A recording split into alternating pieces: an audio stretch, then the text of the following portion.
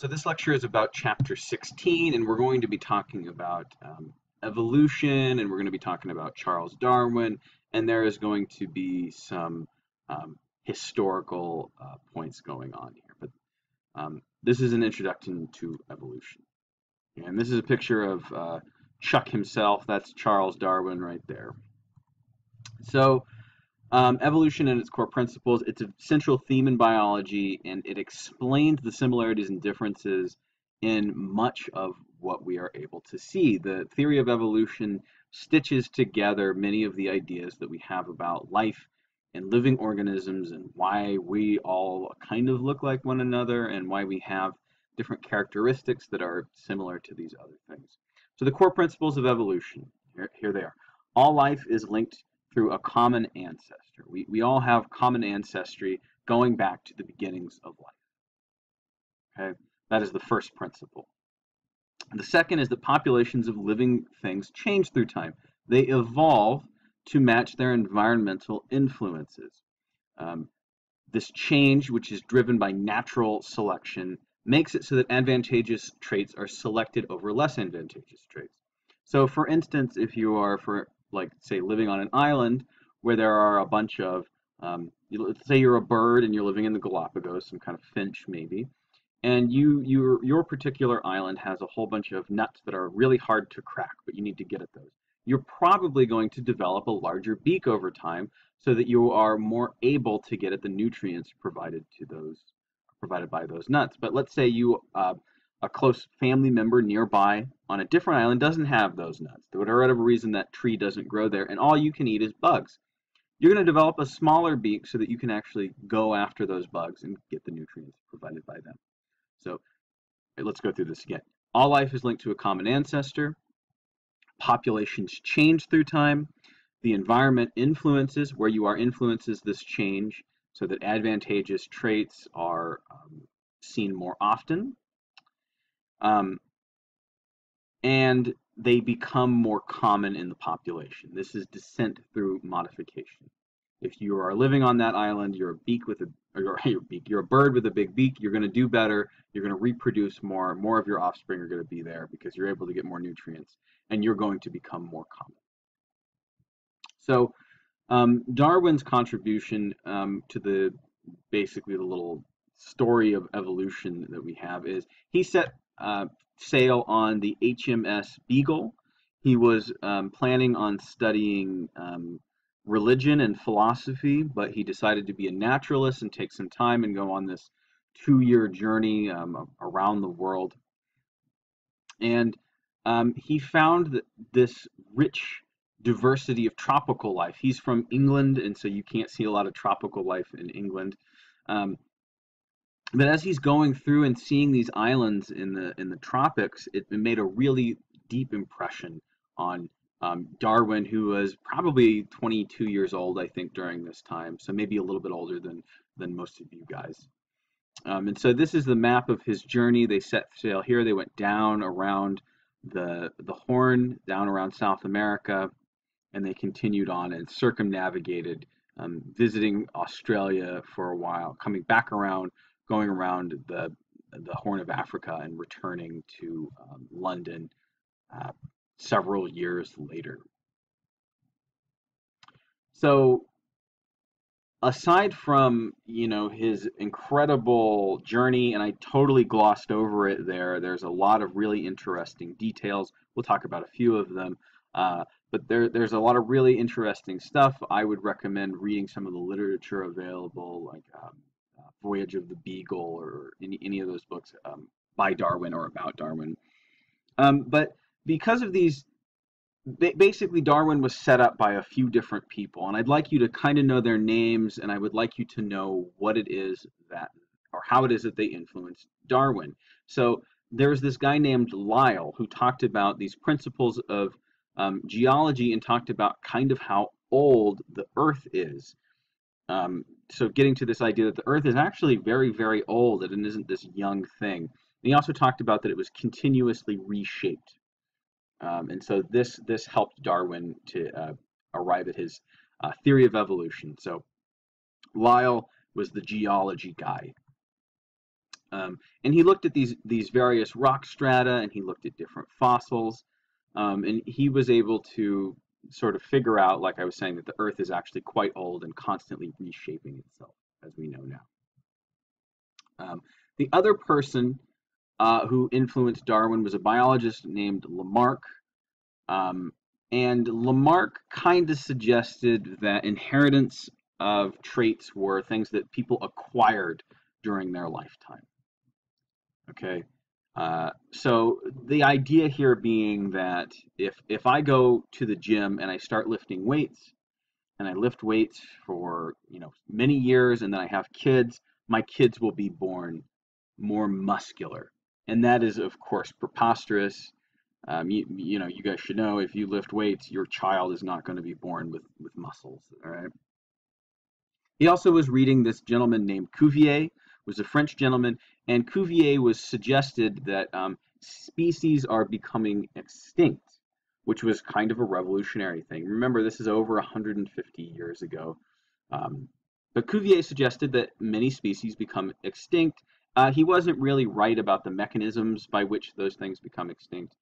But those are names I'd like you to know. Lamarck and his idea, so a classical Lamarckian evolution idea is that giraffes have really long necks because their parents spent a long time trying to reach up into the trees. Cuvier was saying that species actually do wind up going extinct. And so here's this is a Lamarckian evolution idea. Lamarck would say that ducks' feet developed to be the way that they are because ducks spend a lot of time in the water flapping their feet around, and so that just causes their feet to ultimately become webbed, which you should understand is ridiculous, because if you spent all of your time in the water, your feet would not become webbed. Even if you had generations of people who spend most of their time in the water, their feet are not suddenly going to just become webbed, overnight or from generation to generation. So, like I was saying earlier, Darwin took this tour of the Galapagos Islands, and he was, amazed by the incredible diversity that he found there. And that's why I was referencing those finches earlier, because he encounters these finches and he sees that they're similar to the ones that they have on the mainland. He sees that they're similar, but they're different in certain ways. And so he said maybe island species are actually derived from those mainland species and have become different over time because of the different environments that they encounter on different islands. And that is, in fact, what happened. Those finches are all from mainland populations. He took several samples of finches back to London and took them to a bird expert and said, "Hey, what kind of birds are these?" And the guy said, "Oh, well, these are all finches." And Darwin was like, "How can this be? They're all so different." It's because they've evolved to be suited to whatever island it is that they were living on. And here's a picture of an adorable Galapagos tortoise right here. And this is a picture of just sort of what the Galapagos Islands look like. And they definitely inspired Darwin. They were a big part of his figuring out these evolutionary ideas. So another person that Darwin was reading about was this idea by Malthus. So Malthus was saying that there are actually limits to how large a population of organisms can grow, and this should make sense to you because there's only a certain amount of resources available to any population in any given area. So Malthus is another important name, and I didn't highlight him here, but I would like you to know Wallace as well. Wallace had a very similar idea to Darwin, and Darwin read it. Darwin had been sitting on his idea. He didn't know if he wanted to publish it or not. He thought maybe he would just take it to his grave with him. And then Wallace publishes a similar idea, and this causes Darwin to actually come out with his idea of the theory of evolution. And he and Wallace actually co-published a paper. So Darwin's thesis that living things evolve over time in response to natural forces is accepted at the time by scientists about 15 years after the publication of his book. Advances in genetics through the 20th century, so people like Hunt, this is people like Gregor Mendel, who actually lived around the same time as Darwin. This is people like Hershey and Chase. There's lots of people who are involved in the discovery of genetics, but those ideas completely vindicated Darwin's original theory of evolution. So, but there is still a lot of opposition to evolutionary theory. It feels like every single day I read articles about people challenging it. And this is actually not as true anymore. People are coming up with new, more creative ways to challenge the theory of evolution. I think most people by now understand that a scientific theory is a well-studied thing that has been confirmed many, many times by many, many different lines of experimentation. But every single day, people call this theory into question, usually without actually understanding its ramifications and its underpinnings. So, because of its historical nature, some of the evidence for evolution cannot be demonstrated experimentally, and that's what a lot of people go off of, and they say, well, you can't prove every single aspect of it, so then it must not be true, which is, again, pretty preposterous. Just because you can't prove every single aspect of it, the 95% of it that you can prove experimentally, and the fact that that other 5% is absolutely logical does not mean that it's untrue somehow. So evidence derived from many sources, embryology, biochemistry, geology, nuclear chemistry, have all done nothing but support the theory of evolution. And all of these have been demonstrated experimentally for more than 100 years.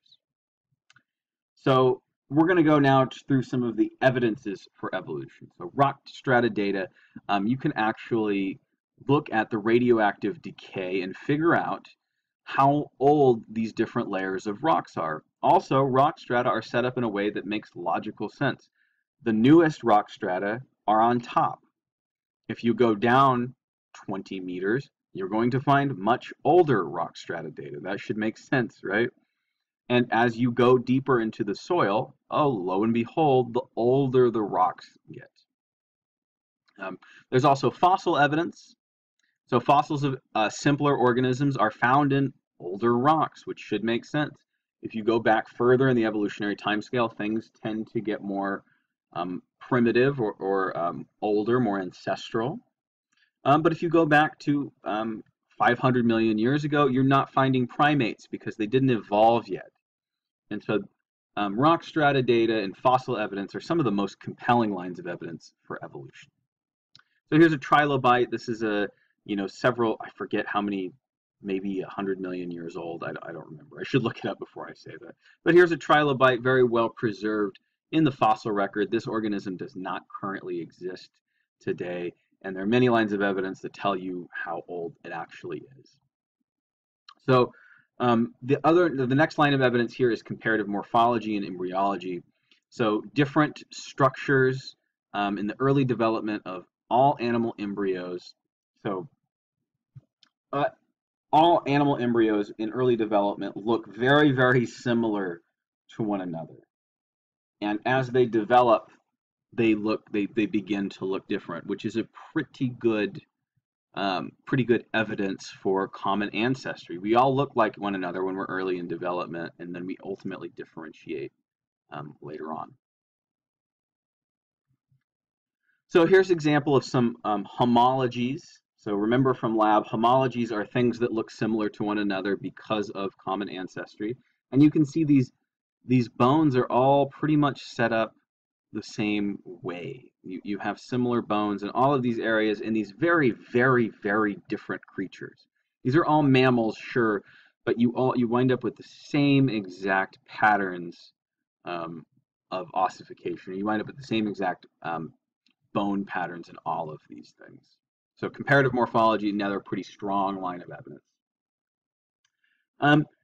And sort of the more modern version of evolutionary proofs are genetics. So advances in molecular biology have shown us that there are cellular control systems like Sonic the Hedgehog genes that exist in pretty much most higher organisms, everything from a fruit fly to a mouse. You also have the cytochrome C oxidase gene, which is present in most higher organisms. That's what is helping you. This is a mitochondrial gene that's helping you to make ATP. The rate of accumulation of gene mutations since the split from the common ancestor may allow one to deduce how long ago two groups of organisms diverged from each other, use of a molecular clock.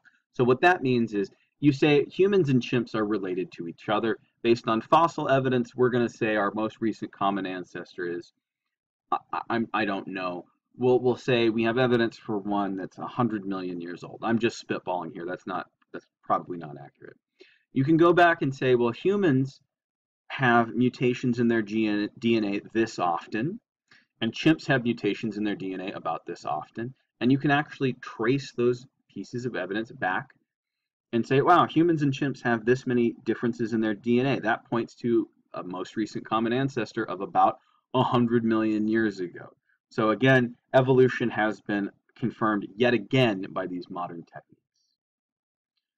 You can also use those modern techniques, like I was saying, to show the differences. Remember, this is a phylogeny like we showed in class today, but this is actually using the cytochrome C oxidase gene. It's using one particular gene, and it's showing you the differences between these different organisms. So humans and pigs have 13 differences on that gene, and you can see they're quite closely related to one another. Humans and ducks have 17 differences, and they're still pretty close, but not quite as close. Humans and snakes have 20, and I think this is implying that ducks and snakes have only 3, so they're closely related. Human and a tuna has 31, so they're still related, but definitely not as close. And a human and a moth have 36, so moths are still on here. And if you get down to the very, very simple organisms like yeast, which still have a cytochrome C oxidase gene, which is kind of wild and another very compelling evidence for evolution, there are 66 differences between the human and yeast gene on that particular gene. So experimental evidence can demonstrate natural selection at work. That would be like Endler's experiments with guppies. Basically what he did is he took guppies and he put them in different conditions. Sometimes he'd put them in with a whole bunch of predators. Sometimes he would put them in with different predators, and it would absolutely drive that population of guppies to change physically what they looked like, or what the males amongst them look like. So if there's a bunch of predators, the males are going to be not super colorful. If there aren't very many predators, the males are going to be very colorful. They're going to be very conspicuous, very obvious. So interestingly, there is good evidence for the evolution of human skin color. So if you are from regions that are further north, your body is not going to be getting as much sunlight.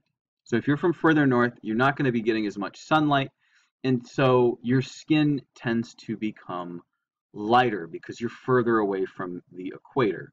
You're getting lighter so that your body can absorb as much sunlight as you can, so you can get all of that vitamin D. Whereas if you live toward the equator, you're having a lot more direct sunlight all the time, and so your skin is going to be darker. Because you can still get the vitamin D, even though you're having that sunlight getting blocked by your pigment, you're still able to get vitamin C because you have lots of sunshine. So this is all stuff I just explained, so I'm just going to skip over this and get to this figure here. If you live in this region, you probably have darker skin. If you live in this region, you maybe still have slightly darker skin, but it's going to be pretty light. And then if you get up into here, like these European countries, you're going to have probably even lighter skin because you don't have enough sunlight throughout most of the year.